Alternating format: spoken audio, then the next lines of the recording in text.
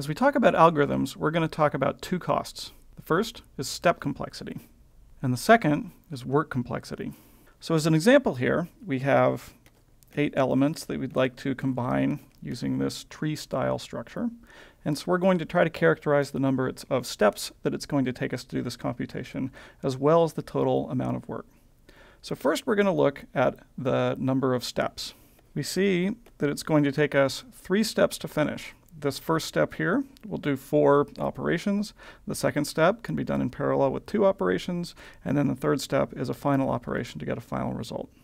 But we can also count the total amount of work that we've done here. We've done 1, 2, 3, 4, 5, 6, 7 operations.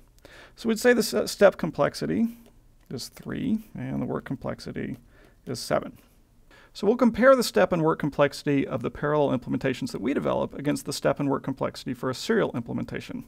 And one more piece of terminology, we will say that a parallel algorithm is work efficient if its work complexity is asymptotically the same, so within a constant factor, as the work complexity of the sequential algorithm.